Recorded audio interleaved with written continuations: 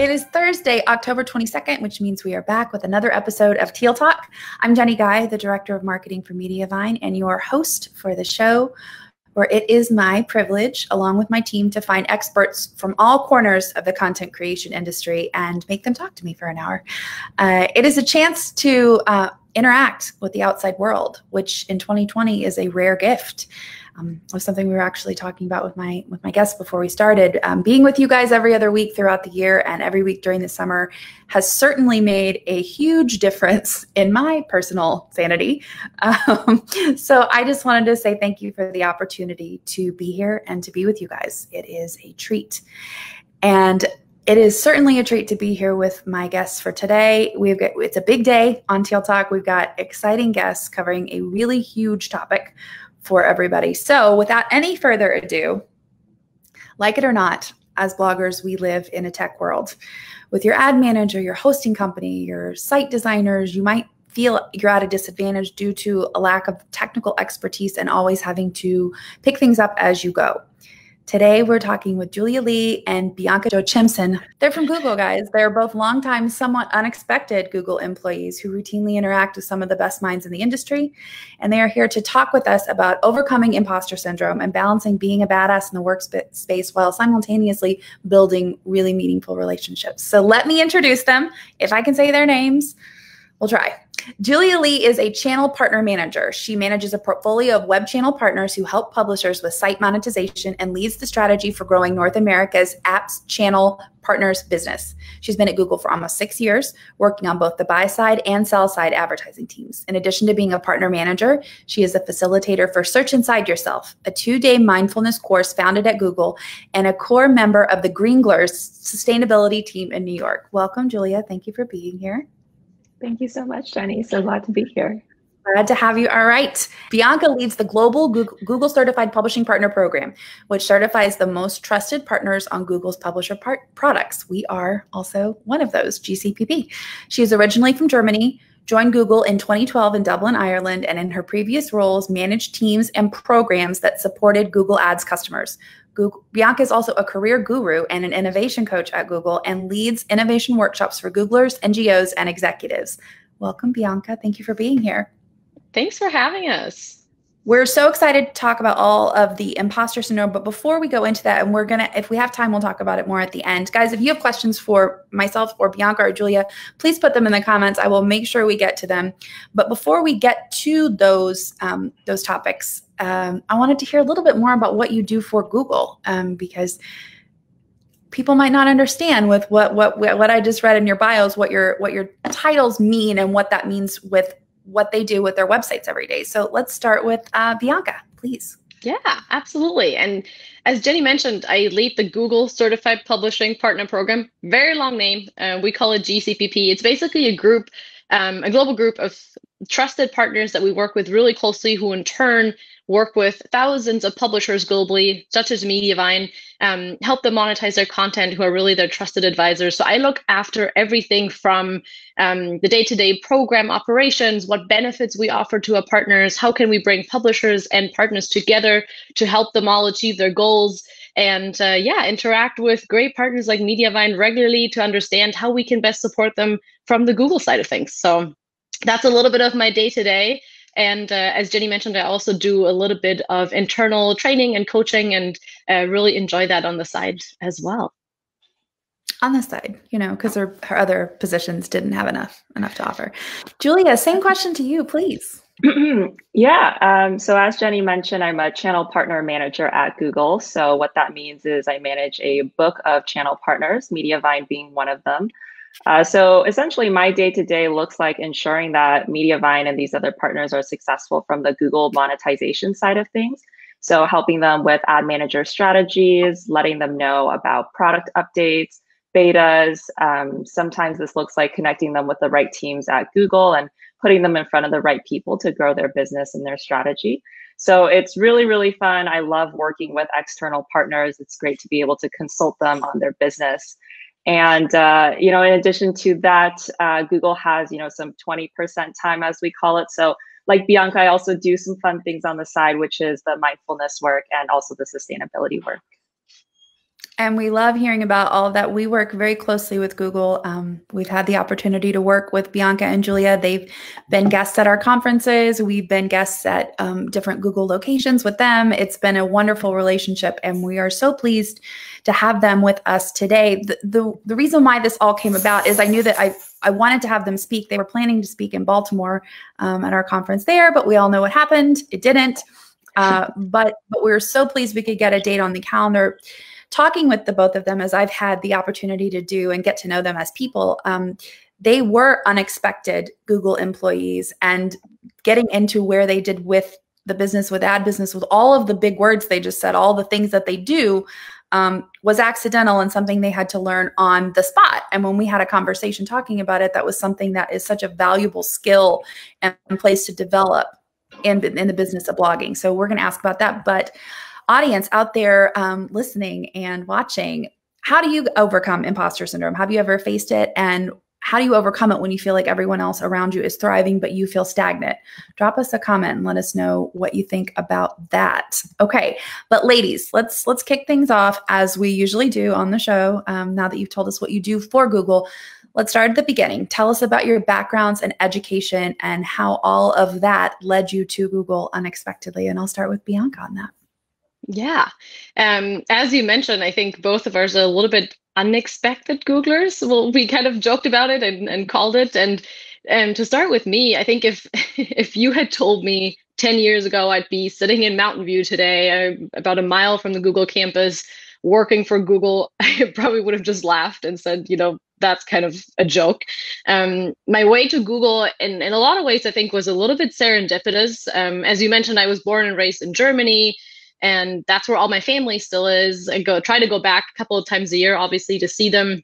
But when I was really young, fell in love with tennis and played a lot of tennis growing up, competitively, nationally, but also internationally. And then over the years, got some scholarship offers from colleges in the US, which at the time, now I think that's a lot more common with social media and everything that happens, but at the time was not, something that happened that often. And I saw it and I was like, this sounds really fun. Like I could move to the US. How amazing. I'd never been, it's the caveat. I'd never been to the US.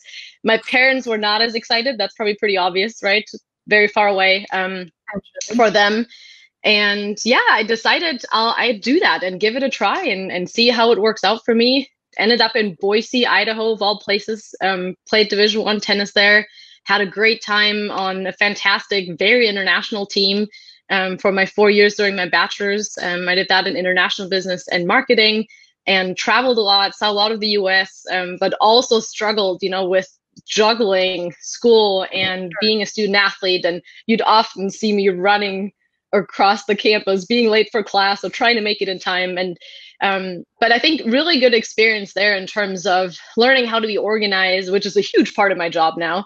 Learning how to juggle a lot of different things at once. And as my bachelor's was coming to an end, another very kind of serendipitous and unexpected moment, I had a conversation with my academic advisor at the time who said to me, what are you going to do? And I was like, I don't really know. Maybe I'll just go home and figure it out. And she said, well, I'm actually looking for a new grad assistant, and I think you'd be great. And she was the head of the Center for Creativity and Innovation at the time. And I kind of said, okay, so what? And she's like, I think you should apply. And I applied, ended up getting that position. So stayed for another 2 years, did an early career MBA, also at Boise State, worked with her really closely on a lot of her research, which today I'm still holding workshops on that topic. So I learned a ton from her. It was a really cool experience. And then after that was done, I was like, well, I think I'm ready to be closer to home. I've been away for 6 years, moved back to Europe.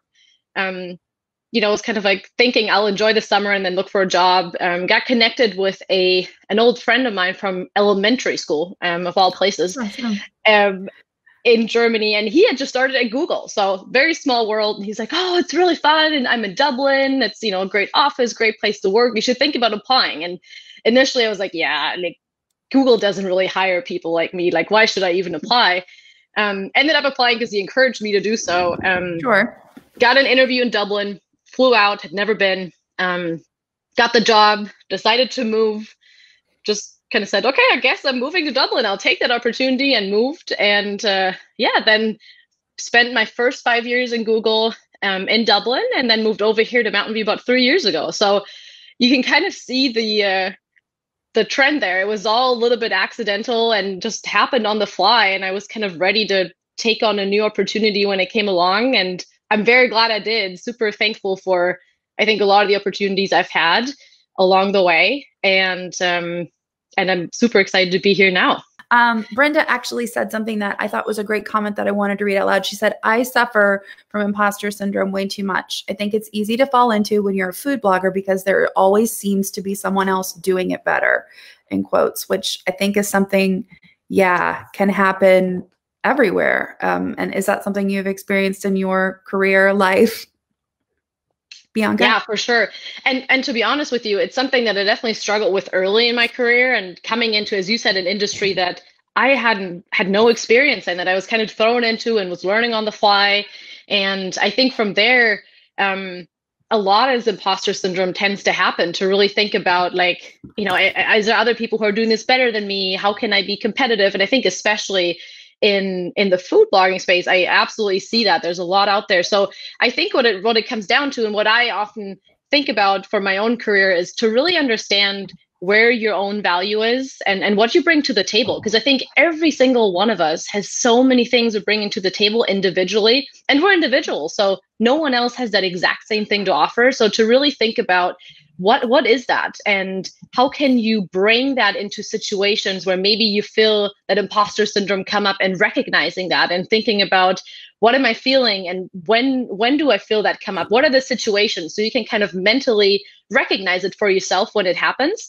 And then also really to think about, like, what are some ways to react to this? So for example, something that comes to mind for me is when I was first starting in this role that I'm in now for the GCPP program, I was brand new to the role. I had just started. I was told I had to organize a global summit that we actually have every year, that Mediavine always joins. And at the time, I was not very familiar with programmatic advertising. I was told, oh, you have to present on stage twice. I was like, in front of the C-level audience, they know a lot more than I do. I don't have much to contribute here. So I talked to one of my mentors, and I mentioned this to her, and I said, I just don't think I have anything, to say or to contribute here. And she came around and said, well, look at it from a different perspective. There's a reason you're here. There's a reason you were hired. There's a lot you bring to the table. You might not have that knowledge, but you might have a lot of new perspectives, or you might have great insights, or a pair of fresh eyes even that you're bringing in. So think about what you actually bringing to the table versus maybe what you're lacking, and focus on that, and have that confidence that there's something for everybody else to learn from. And I think that really helped me look at it a little bit differently, and think about how you can overcome some of that imposter syndrome when you started to when you can feel it creep up, I guess, and really settle yourself and say, what am I bringing? What are my strengths, and how can I convert that into a meaningful contribution to something I'm working on? So Julia, same question to you that I had asked Bianca before. Talk us a little bit about your background and your education, and how all of that led you unexpectedly to Google. Sure, yeah, and glad to be back. I'm not sure what happened there, but this is where mindfulness comes in. Yes, calm. So a little bit about my story and how I ended up at Google. I never expected to work for a tech company, and honestly, never really considered myself a technical person either. So what happened is I went to college at USC, University of Southern California, LA, and I studied neuroscience and business in college. So neuroscience was honestly just something that sounded really cool and was really interesting. So I didn't really study that. It sounds very cool. Yeah, I didn't study that for honestly any practical reason other than the fact that I wanted to learn about this. And then business was the more practical one, right? So after college, I thought that I would just get a job in consulting or something like that. That's pretty standard. And at the same time, this is also when I started learning about mindfulness sort of through that neuroscience route, and learning about the changes that can happen in your brain. And it was in discovering a personal practice of mindfulness that I realized, wow, this is really life-changing. And it just made a huge difference in my quality of life, how I was approaching the world. And I just thought everyone needs to know this. And it was also at the time that mindfulness was starting to take off in the business space. And so companies were starting to recognize the value of this for their employees. So one day I was reading this Time magazine article, and it was about mindfulness in the workplace. And it referenced this program at Google called Search Inside Yourself. So at the time, this was a 3-day program. It was developed in-house by someone at Google. He made the program. His official title became Jolly Good Fellow, which I just thought was hilarious. And like that. Yeah, it was so cool that, you know, I realized that there was this company out there that recognized the value of this kind of practice, and then created this program for its employees, and then gave them 3 days paid time off essentially to take it, and was really investing in its people. So that was honestly the first time I had really like thought about Google seriously. But I was just like, oh my gosh, like that's amazing that there's a company out there like that. I have to work for a company like Google, because I never thought I'd actually get in, and I never really saw like how I would fit in, right? So I actually ended up, after college, I did go work for a healthcare consulting company, which sort of was related to my path. And it was also through a mutual friend where they were already working at Google. I ended up getting referred to a couple positions through them. So I went through this actually crazy interview process of 15 interviews. It's for multiple roles. It's not normal. Oh, God. How many? I went through 15 interviews. Yeah, it was for 4 different roles. So I always joke by the time, you know, I actually got into Google, I probably had an application packet like this thick, and they probably just thought, let this girl in, right?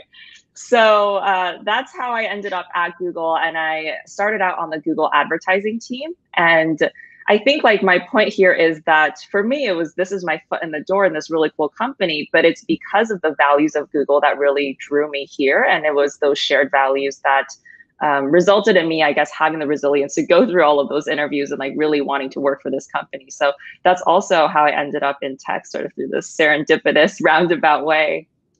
You ended up in tech through mindfulness, really, through neuroscience and mindfulness, which is a very circuitous, but also awesome and unique way. I think that 15 interviews, no one will ever complain again around me that if they had an arduous onboarding process, hiring process, because that's insane, but really awesome. And I'm sure the mindfulness had to come into play. When you were going through all that. And I want to, a lot of times I hear people say they are successful when they don't want it so much, when they think something is a long shot or not possible, they don't go in with as much pressure. But I can't imagine that after 15 interviews, you did not, during that process, convert into, this has got to happen. I've got to make this happen. Like, this is too much time. I'm going to make this through. It's so hard. It's sunk cost at that point, right? So you're like, I already put in all this work. I'm definitely seeing it through to the end. Yes. Of course. Yeah. That's all. We're very glad it all worked out. Well. We had a comment here from Chef Dennis, he said, I often feel I have imposter syndrome, but I'm the imposter playing a very successful food blogger. It sometimes feels surreal to be doing as well as I am. And Brenda said, I totally get this, especially when I talk to friends in real life who are miserable in their jobs and I'm not. That's an interesting perspective and something difficult. You guys made your dreams come true. Essentially, a lot of our publishers are in that circumstance, and so it has to feel different. And you took a chance. So same with our guest today. Bottom line, you both ended up in highly coveted positions in an industry, programmatic advertising, which you knew nothing about. You did not go to school for programmatic advertising. Neither of you went to school for tech. So how did you walk in knowing nothing, especially at some of those tables and those meetings that you walked into, and not just be terrified that you're going to screw up in front of the people who created the industry? I think that even just the words that you're going to say, can I ask a question in a way that doesn't make me sound like I have no idea what I'm talking about? Is that even possible? So I would love to hear more about this from both of you. And we'll start with Bianca here too. Yeah. And I think it's something that, that I've thought about a lot, that you can't just solve at once. I feel like we all struggle with this throughout our lives and career, whether that is personal or, in a job related function. I think it's that kind of feeling of not being enough or not having anything to say. I think that comes back frequently, and I can absolutely relate to that. I think it's really a continuous process of really understanding what triggers that for you, I think. And that's something that I've been trying to do more so. And when you get into these situations, how can you make yourself feel comfortable? What is that? Is it asking some questions? Is it, building a personal connection with some of these folks that are in there and really understanding, as I said earlier, going back to this, where is your value and what are you bringing to the table, and be really confident in that? Because I think there are things we all know and that we can bring, and there's a lot of things we don't know, and there's so much out there that none of us will ever know everything. So it's totally fair to admit things that you are not comfortable with, that you don't know, and learn and be open to that learning process as well, and the opportunity when it comes up. So I think that's something I've always tried to do, is really being humble with things I don't know, and trying to bring in previous experience to then say, this is how I've experienced this before, in the context that I'm familiar with. How does that fit into maybe the current context or what we're talking about here? And that kind of often starts that process of learning, understanding, and listening. I think is so important, to really being open to listen, receive feedback, and just take in the information that you're receiving there. So I think those are some of the areas that I've been working on for myself. I love hearing that. And I think, and putting it in a different context is not coming in defensive, not focusing on deficits, because when you're coming in defensive and feeling like you're already on the back foot, you're not going to be open. It's going to make everything coming at you feel like an attack, and feel like they know that I'm not supposed to be here. They know they're trying to prove it. They're making me look bad. That's what's happening. And in shifting that mindset, and probably having to do it repeatedly, it's not enough to just say it one time, one day, and go, now I'm not going to think of this defensively anymore. Like, it's a continuous process of saying, I'm coming in ready to receive. And I think that's something that we have to remind ourselves daily. Like, I put Post-it notes on my laptop sometimes when I need to be reminded of things that I need to look at throughout the day. Anyway, Julia, same question to you. How did you handle that, coming in from neuroscience and business to advertising at Google? Yeah, definitely a really intimidating start to that. So I started out just consulting small mom and pop advertising businesses, just someone running their own, small business, and then looking for Google ad strategies. But then 9 months later, I moved into consulting advertising agencies. And so at this point, I was still fairly fresh out of college and walking into the room with these CEOs who had been in the industry for decades, some of them probably before I'd been born, which sometimes they would remind me of. And trying to consult them on their businesses, these multi-million-dollar companies. And so it's definitely super, super intimidating. And I remember one piece of advice that one of my mentors gave me, which I still think about to this day, which they said, you don't have to be an expert in everything, and you won't be an expert in everything, but your job here is to be an expert in Google products. So what you need to do is make sure that you're learning our products to the best of your ability, so that you can match whatever it is they need for their businesses to the services that we can provide. So I think that took a lot of weight off of my shoulders, and thinking, I had to be this one essentially know-it-all about anything that could impact their business, and walk in with that attitude that Bianca referenced, which is really just staying humble and being open to learning and asking them questions and showing that curiosity engagement to say, what is it that you really care about? What do your customers care about? What are the trends in the industry that are affecting you? And then coming back and thinking, okay, what do I know about Google, and potentially what can I bring to the table from there? And I still do this a lot of times. I mean, I would say even with Mediavine, in our conversations, I ask them a lot, like, what's going on in the industry? What are, publishers asking about? Because it helps me have a better understanding as well of what our products are doing and the impact that they're having on clients. But I also really want to address the comment that your viewers left, because I think it's such a good comment, this idea that on the outside, it looks like that we have everything together, right? We're running these successful businesses. I'm like the super successful food blogger. Like, there's no way I should still have imposter syndrome. But I think one thing with imposter syndrome to really remember is that it never goes away, as Bianca mentioned. And especially if you are doing something that you care passionately about, if you are pushing yourself to get to the next level, like, you're always going to be coming up against imposter syndrome. So it's not about the in dealing with imposter syndrome, the goal is not to make it go away and to think once I achieve XYZ, I won't have to deal with it anymore, but rather in dealing with it skillfully as it continues to come up throughout the course of your life, essentially forever. And part of dealing with that skillfully too, something I've been working on is really like engaging with that inner critic in my mind instead of trying to push her away or shut her down. Mm-hmm. So when she's telling me like, you know, you're not doing enough in this project, or you're doing this task way too slowly, or you just, you know, other people are doing way more than you. I've been practicing saying thank you to that voice and saying, thank you for showing me what I care about. Right? Because when she's saying, you know, you're not doing this project fast enough, I can say, thank you for showing me that I care about efficiency. If it's, you know, you are not doing as much as the rest of your teammates, it's thank you for showing me that I want to be a good teammate and I don't want to let anyone down. Right? And then when I'm able to respond more in that way, then it gives me that space, because at the end of the day, imposter syndrome is honestly like just this thought that creeps up in your mind, and it's really just a false belief that we believe to be true. And so if we can almost respond to that voice in a way and have a conversation with it, then we get a little bit more perspective when we start to realize like, okay, this isn't the truth. This is just something that my, you know, the little mean part of my brain is telling me, but I can do something about it.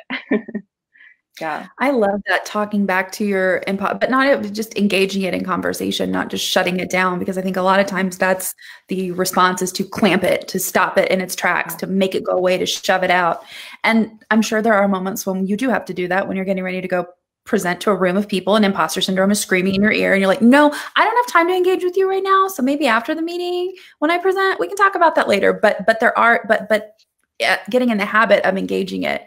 The other thing I was thinking about that was so interesting, how it's a lifelong battle with imposter syndrome. If you're not having imposter syndrome, you're stagnating. You're not growing. You're not pushing yourself. You're not finding yourself in these new rooms and these new opportunities. So it's a good thing when you're experiencing imposter syndrome, because it means you're pushing yourself and finding new ground, uncharted territory. I love that.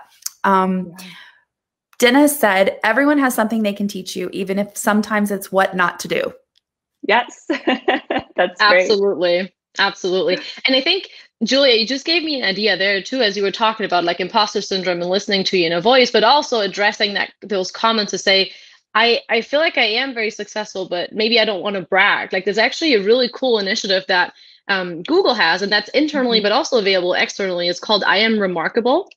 And it's basically a program that supports women and also underrepresented groups and really anyone to openly speak about their accomplishments. Because I think we're all in some way lacking a little bit and maybe not confident enough to say, I am remarkable because I did XYZ, and really openly expressing that, whether it comes to, performance conversations, selling yourself maybe in an interview, or talking to folks who you believe are superior to you in some sort of way. So I think that's a really interesting one to look into for anyone who's interested. It's available. There's a lot of material available externally.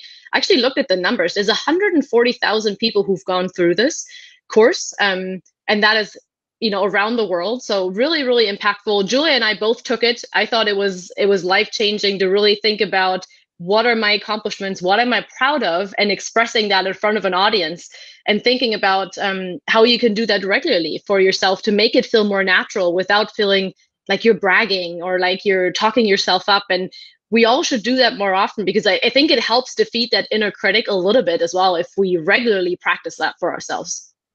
Yeah, really this piece of owning your story, which is something Bianca and I have talked about a lot. And one of the things that they say in I Am Remarkable is, it's not bragging if it's facts.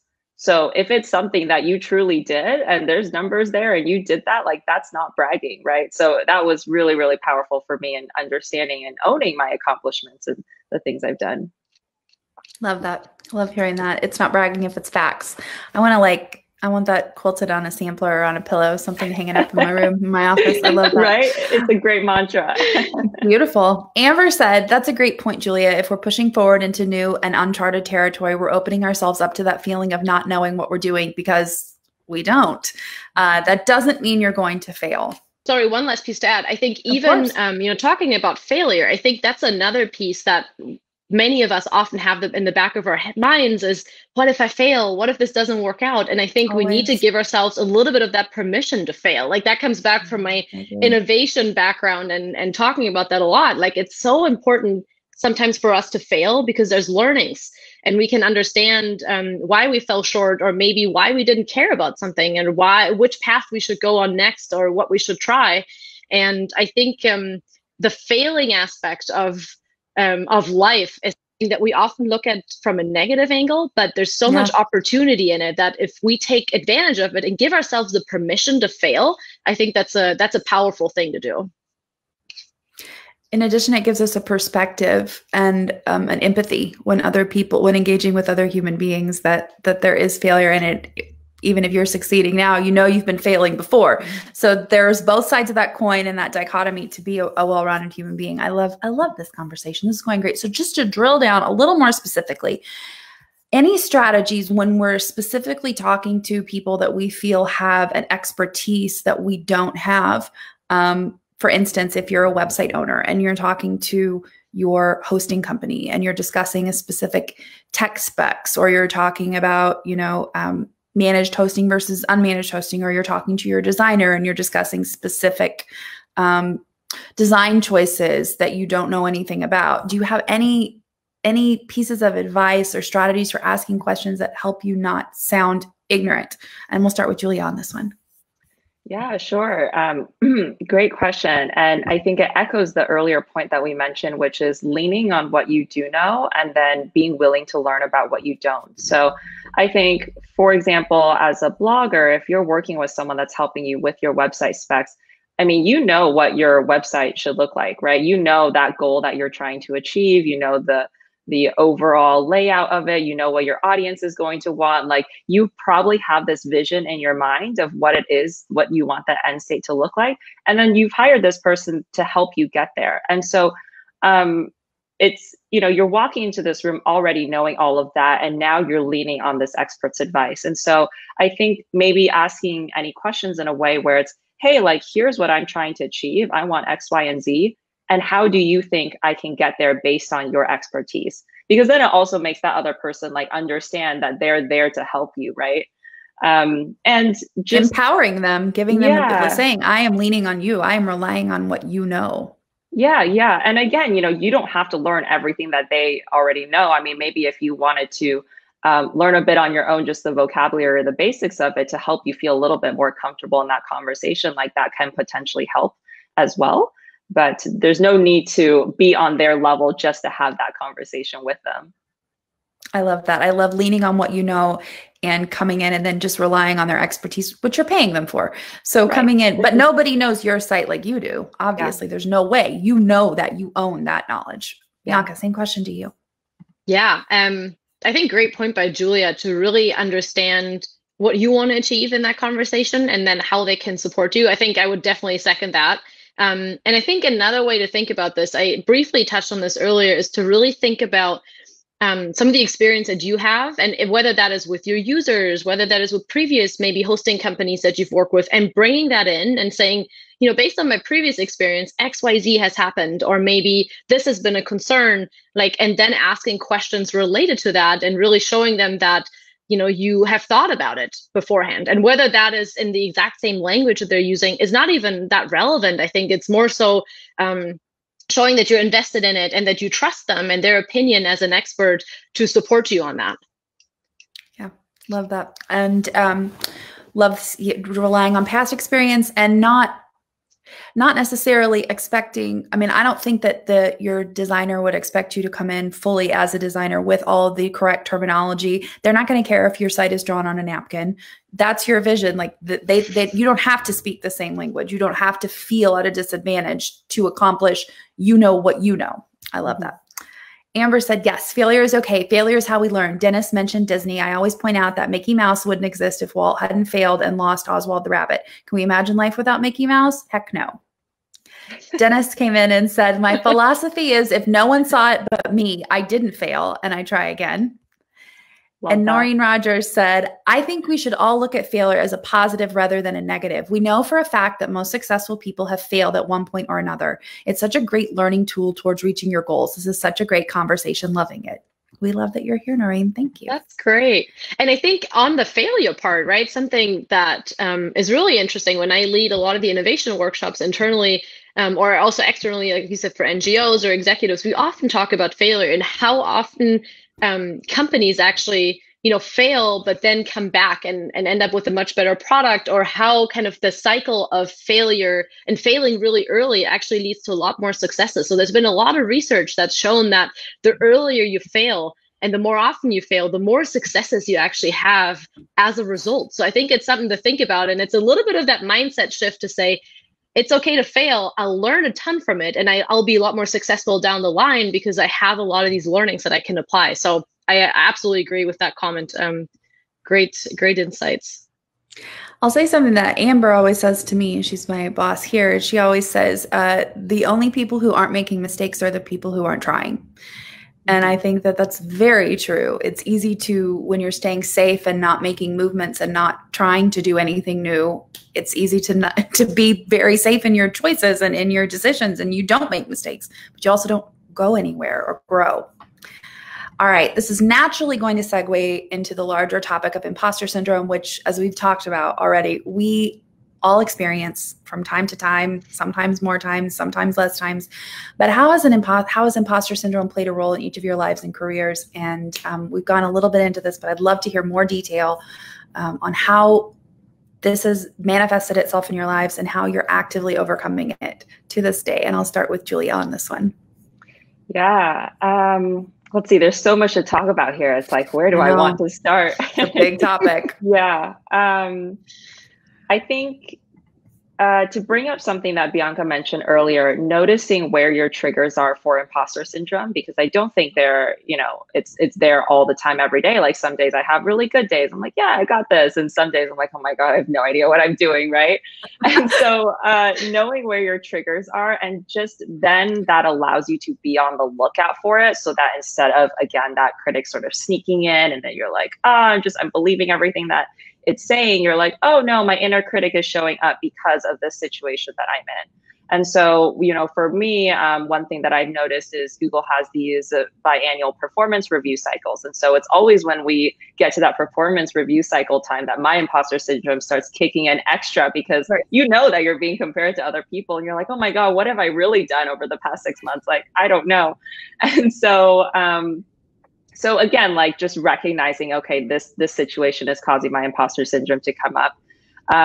Sort of like the I am remarkable things, writing down your accomplishments. I think that helps. So over the course of the 6 months, when I'm writing down, like, this is what I've done, here are the milestones that I've achieved. And then when you look at that list, that's a very actionable way of, sort of accounting for that. I think one other way that imposter syndrome shows up is when we're scared to fail and when we're scared to feel like a failure, it can stop us from acting. And so it puts us into this freeze state. And so one way to get over imposter syndrome is simply to do something. So there's this concept that we have where we think that we have to feel emotionally inspired, and then we feel motivated, and then we act, right? And the issue is that imposter syndrome prevents you from feeling emotionally inspired. We actually start with acting, and then we feel emotionally inspired, and then we continue to feel motivated. And the reason for that is because we have more control over our actions than we do actually over our emotional states or our thoughts. So that's something that I come back to a lot, where, if I want to do something and I'm feeling really scared and I feel like I can't do it, then the thing to do is just to take that first step. So one example of this that's sort of come up recently is last year, I really wanted to start writing a sustainability newsletter at Google, because I was learning a lot about it. And I was like, this is something I want to learn about. And I think like there's a way for others to learn through this as well. I wouldn't consider myself a good writer. Like, I'm really not that good at writing. And so that was stopping me for a really long time, until I finally was like, I'm just going to launch this. Like, I just have to start. I talked to a couple people, got their advice, and I was like, I just have to start. And so I've been doing this for almost a year, and each newsletter, right, takes me a really long time, but at the end I feel so proud. And so I always think of that. I'm like, okay, because I'm acting, I'm then feeling emotionally inspired. And then this year for 3 months, it started in July. I was like, I'll take a week off for 4th of July, like it's the holidays. And then I just didn't do it the week after, and I didn't do it the week after. And it turned into 3 months of where I just completely fell off writing this. And so my imposter syndrome really kicked in. I was like, I'm a failure. Like I can't even keep up with my own, projects and all of that. And I just sort of wondered, like, when am I ever going to do this, or did it just disappear for forever? And so 3 months went by, and eventually I was like, okay, I'm just going to write another newsletter. And I was like wondering what to write about. And I ended up writing about imposter syndrome actually, and how it applies. Not imposter syndrome directly, but a little bit of just like fatigue and how that applies to your sustainability work and all of your work, and just like about picking yourself back up and starting over again. And actually it was the most responses that I've ever gotten on a newsletter, which I was surprised about. So I think it just goes to show that everyone experiences this. Like we think it's always just a thing that we have in our own head, but when we're able to talk about it openly with other people, it reminds you that you're not alone. It reminds other people that they're not alone. And so that's been a huge piece in dealing with imposter syndrome too, is like leaning on that community piece, right? Leaning on your community to have a safe space to discuss this. And then also your community when you really feel like, I don't know what I've done and I feel like an imposter, like maybe having someone else there who can lift you back up and remind you of all the reasons why you are amazing and you deserve to be here, and you totally are doing a great job. That is so, I love everything you just said, and I'm going to get a Post-it, Julia, about that you feel like you need to feel motivated in order to do something, but that's not true. Doing something will motivate you. And I think that so often in life we wait for the perfect time, or we wait to feel like we're going to do something. We need to do something before we do it.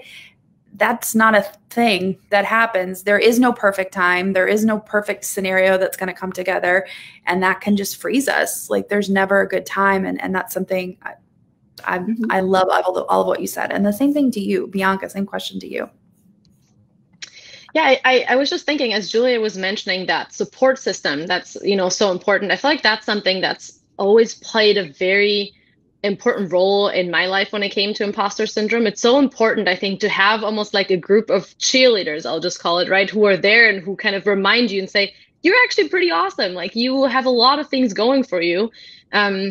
Encourage you, lift you up, and really are there in those moments when imposter syndrome creeps up and you really feel like this is something I need to do. And actually something that I was just thinking about as Julia and I were obviously, in touch with all of you about this talk, we had a few moments where we're going back and forth. Oh, should we really do this? Do we have anything to say? Do people actually care? Right. And then as we were talking about some of these topics, we're like, yeah, like we have some stories to share. And I think it's something that's not being talked about enough. So let's do that. And we kind of encouraged each other to do this and to say, yeah, let's join and let's put this together.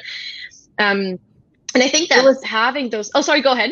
Well, it was just funny because the way that it was happening for Bianca and I is you guys asked us to do this talk. And I was like, I really don't think that's a good idea. I don't think I have anything to say. Like, I don't know. I don't think I want to do it. And Bianca said, no, like, let's do it. It's like, I think this will be great. And I really believed in Bianca. So I was like, okay, you know what? She thinks we can do it. Like, let's definitely do it. And then it was a couple of weeks later when we were preparing for the talk and Bianca was having one of those days. She's like, I don't feel like I have anything to say. Like, I'm so tired today, all this stuff. And I was like, no, Bianca, like you have a lot to say. And so it's really great to see that support go both ways. And that's, that's how a community should work, right? So yeah, it's been a fun learning experience for us living this in this process of preparing for this talk. Absolutely. Yeah. And I think like in the day-to-day of like work as well, I was recently reminded by one of my mentors actually of a situation where that happened, where I was basically putting myself forward, which is not something that any of us like to do for a project. Mm-hmm. And in the conversation, the person who was in charge of this basically said, oh, I don't know if you have the right qualifications or the right experience, so maybe we can do this at a later point in time. And in my head, I was thinking, yeah, I guess I have a little bit of this in terms of experience, but yeah, maybe that person is right. And I just need to like sit on this for a little bit and get some more experience. And I left that room. And like an hour later, I was really mad at myself because I was like, why didn't I stand up and say, hey, I actually have experience XYZ. Like, I think I could make an impact here. And I talked to one of my mentors about it. And they were saying, why, like, but you have all of this. Why didn't you say anything? I was like, I just froze. Like, I feel like I just kind of said, okay, that's fine. You know, maybe I don't have that, and that's okay. And my mentor actually encouraged me to go back, and they said, you need to set up a meeting with that person, and you need to go back and say, I kind of froze. Like, I should have said that I have experience in these things. And that was before my current role. So they actually didn't know that. They had no way of knowing that I had that experience. And so I went back, had that conversation. You know, it's a really awkward thing to do, but I was so glad afterwards that I had somebody who encouraged me to do that and said, you need to go back. Like, you did not represent yourself correctly here. And you know, let that person know that you thought about this. And I think those people are so key, to find them and to have them lift you up when you need it. Definitely. I think that that's one of the most beautiful things about having a team and building a team and having a team, you know, at work, and then a personal team, that when one of you is having a struggle bus day, another person can be off the struggle bus and pull you with them into a different place, into a different mindset. As long as you can do that for each other, I think that that is such a huge asset in your life and in your career. Ben, he said, it's important to know that despite our weaknesses and failures, we can still do good things. No one is perfect. We're all trying to improve. Mm-hmm. All true. So talking about needing to be picked back up, speaking of that topic, I think that 2020 has been a doozy for everyone, literally everyone. Nobody has been, no one escaped unscathed from 2020's impact. It's hit everyone in different ways. Some definitely more harshly than others, but for sure everyone has had to do some pivoting in 2020. And I would love to hear from both of you how you might be experiencing some need to redirect, some need to pivot. What have you learned throughout this very bizarre singular year? I will start with Bianca. Yeah, it's a doozy is probably a really good way to put this, Jenny. I think it's been definitely an interesting year. I don't think anybody expected this. We were just talking about this before we went live. The three of us were sitting in Dublin in early February before all the lockdowns happened at a conference, and we had some drinks and we were having fun. And about 2 weeks later, the world shut down, and which is like fascinating to me to think back to that time. And I think over like the course of this year, one of the realizations that I had, and this is more of a recent development actually for myself that I like acknowledge, that is I need to give myself some permission to just like not always do anything. I think during this time now, there's so much pressure to compare yourself with others, and like, oh, this person is starting a new business, or this person is remodeling their house, or they're getting a degree, or whatever it is, because people have more time or had more time on their hands, especially during the lockdown. And it's, I think, okay for all of us to also say, there's a lot going on right now. I don't always need to be on the go. It's a lot to take in. For example, like I travel a lot for work, and I'm missing that. And it's kind of thrown off my routine, and I'm at home all the time, which is also great, but it's very different. And so I kind of decided for myself in the last few weeks, I need to give myself permission to just take it in, deal with, you know, what I have on my plate, whether that's work, whether that's personal. And then if I want to do anything else, that's great, and I can do it. But I don't have to feel that constant pressure of just because things may have slowed down in some areas, or, you know, we can't do as much in our personal time, I need to pick up new hobbies and do all of these things. Because I think the world is a crazy place, and it's a lot to take in and process. So, and it's okay to do that. It's okay that you didn't learn the ukulele over this time. There we go. That's fine. It was not a prerequisite for your 2020 goals to pick up an instrument. I mean, that's okay. Correct. Yeah. Same question to you, Julia. I love that. Not a prerequisite for your 2020 goals, because any prerequisites that were there just thrown out the window, right? I mean, it's the truth. We were talking about how, I was sitting in Heathrow discussing what's that thing called? It's called coronavirus. Yeah. It's what? And that was at the end of January, beginning of February. I did not know that it would become the most said word, the most in everyone's common parlance. That's all we talk about. So who knew? So same question to you, Julia. How's your year been, and what have you potentially learned? I think one thing that 2020 has taught me to be more comfortable with is this idea of uncertainty and not having everything planned out. Because I sort of had this whole life plan that was like starting at the end of 2021. I was like, well, I'm going to go travel the world for a year, then I'm going to go to grad school, and then I'm going to, find another job and all this. And now I'm like, I don't know if I can travel in 2021. Like, I don't know if I want to go to grad school, especially in a virtual environment. And it just went out the window. And like, even on a minor scale, we were supposed to go to Japan in September this year. I was so excited, like first international vacation in a while, and that obviously didn't happen. And so it's just asking you to then reconsider, what can you do in the face of this uncertainty? And I always think of that metaphor of if one door is closing, then other is opening, right? It's a little bit cheesy, but in the Japan example, because we couldn't go to Japan for 2 weeks, we just took a week off and camped in upstate New York, which is something that I never would have done without that time off, but like really just exploring our beautiful backyard here. That was amazing. And it's similar to my approach to imposter syndrome, but this idea of like, how can you make uncertainty your friend instead of your enemy? And so I've really been working on celebrating this idea of uncertainty, because if you don't know what's coming next, then anything that comes up is a surprise. And so there's a ton of opportunity there, right? And so like, there might be some really exciting things that come out of it that we just have no idea. So that's been one, my little saying here is around, I celebrate uncertainty. And so I just try and remind myself of that. And then I think the second thing it's taught me is just to be really grateful for the little things. And I think it's taught a lot of people this over quarantine. I think I saw something the other day. It was like a funny joke where it said, thank God quarantine happened in 2020 and we had Netflix instead of in 1999 where we just had to play Snake on on a T9 mobile or something. Oh, God, I cannot even. So like the little things. We would have like all died of sourdough bread consumption had there not been anything to defer. There was enough sourdough bread. God. Right. Yeah. So, all these things we take for granted, like the roof over our head or just having a job or having earnings or like having more time with our family and friends that, before we did it. So, to Bianca's point, like slowing down and then just being grateful for that free time and for all of, the little things that make up your quality of life. And kind of the main things for me out of 2020. I think those are all fantastic, and we are almost out of time, which is a real bummer because I could keep talking to you guys all day and learning from you. But I want to close like we always do with action items, and I would love for each of you to give 2 or 3. They can relate to overcoming imposter syndrome or turning disappointments or critiques into teachable moments, community building, or really anything else that you think our audience would benefit from. And if I could start with Bianca.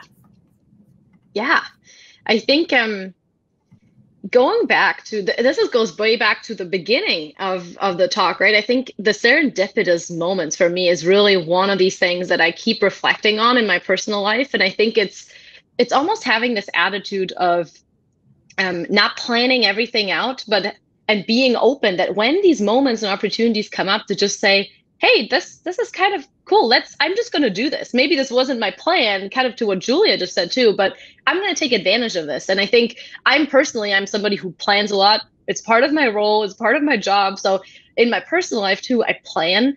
And I feel like the moments where I maybe was a little bit more open to those serendipitous moments and didn't stick to my defined plan were actually the ones that defined my life the most and that really brought me to where I am today. And I think that's one thing. My husband is not a planner, so he's actually been a really good influence on me that he always says, you don't need to plan this, just go with the flow. And so I think like we complement each other very well on that front. I'm learning a lot. And so I think that's one piece. And especially in like the time that we live in, so important. I think the other piece is going back to having that trusted group of people around you to encourage you. We talked a good amount about that, I think, who know your strengths, where you can be vulnerable, but that also can lift you up and they can encourage you to really see you for who you are and for who they see you as. Because I think sometimes we have this image in our head of who we are, but once you see it through somebody else's eyes who is a friend or who admires you, you get a very different image of yourself. And sometimes it's really important that somebody holds up the mirror and says, hey, this is how I see you. And you're pretty amazing and you should know that. And then the last piece, I think, is that goes back to my tennis times, is like being resilient. And that's something that I've kind of carried on throughout my life. Is when I played tennis, I could lose a match in the morning, and maybe an hour or two later, I had to go back on the court and you had to compete. So you had to really quickly bounce back and say, I'm leaving this behind, I'm going back out, I'm starting over. And that's something I think that happens to all of us throughout our life, whether that's personal or professional, and especially in today's environment, having that capability to start over and being open to doing so when you have to, I think is so important. Love that resiliency and a baseball mentality. You struck out, get right back up, got to do it again. Can't be thinking about the last one. Love all of that. Same question to you, Julia. Yeah. So I think the first one, and this is around building community and supporting your community, something I've been practicing in this idea of random acts of kindness. So when I'm having a crappy day, which we know there's probably been quite a few more of those in 2020, you know, when I'm just feeling really down, or like, let's say, even if imposter syndrome is really hitting you one day, practicing this thing called the random act of kindness, which is just doing something nice for someone else. So I think the easiest way is just like texting a friend and let them know that you're thinking of them, especially in these times when we're all isolated and separated, or like getting out for a walk and, I don't know, smiling with your eyes at strangers, right? Or something like that. So you've got the mask on. Yes. But just like doing something small and nice for someone else. And it's the easiest way to get you out of your own head and remind you that the world is bigger than you. So that's one. And then the second thing is, actually, it's inspired by this Harvard Business Review article that I recently read. So I would recommend it to anyone, but it's called The Disciplined Pursuit of Less. And it's based on this book called Essentialism. And essentially what it talks about is this idea that success can actually lead to failure, and it's a paradox. And the reason for that is because when you are really clear on your purpose, it leads you to success. And then when you're successful, it leads to more opportunities. And when you have more opportunities that you're pursuing, then it leads to you spreading your efforts over a broad range of things. And then all of these diffuse efforts then lead you to undermining that very clarity of purpose that you had in the first place. And so I've been thinking about this a lot, especially as I have more control over my work time when I'm working from home. And I think, you know, for anyone else who works for themselves as well, like time management is huge. Really being clear about what am I spending my time on? Like, how am I prioritizing my day? And if I'm saying yes to everything, then I'm saying no to something else. So what is it that I actually really want to say yes to, so that I'm comfortable saying no to these other things? So this idea of essentialism, you know, really what is that priority that you have? Because if everything is a priority, nothing's a priority. And then the last one I think is, you know, just kind of wrapping up everything I've said, is just getting comfortable with being uncomfortable. Right, and making that your friend and welcoming it in, and just knowing it's a part of your experience in life. And yeah. Guys, this has been, I just wanted to read a couple comments really quickly. Noreen says, thank you, ladies, for taking the time to do this wonderful Teal Talk. So needed. Brenda says, this has been a great conversation. Thank you so much. They said the words that I would want to say to you. This has been incredible and very inspirational, something that you can come back and listen to anytime you need to pick me up when you're feeling a little bit unmoored. And as we all have been in 2020, thank you. And also thank you for being vulnerable and telling us that even Googlers feel the things that everyone else feels all the time, imposter syndrome and lesser than. So thank you. I'm going to quickly make an announcement, guys. This has been wonderful. The next Teal Talk is in 2 weeks, Thursday, November 5th, 3 p.m. Eastern. We have G. Nandra coming back of My Online Biz Journey and the Create and Prosper Show. She's going to talk about story selling and email marketing. We're very excited to have her back. And please like us on Facebook. Subscribe to our YouTube channel and follow us all the places so you don't have to miss anything or any wonderful conversations like we just had with Julia and Bianca. All right, ladies, thank you so much. We're going to sign off. Thank you. Bye. Thank you so much. Bye.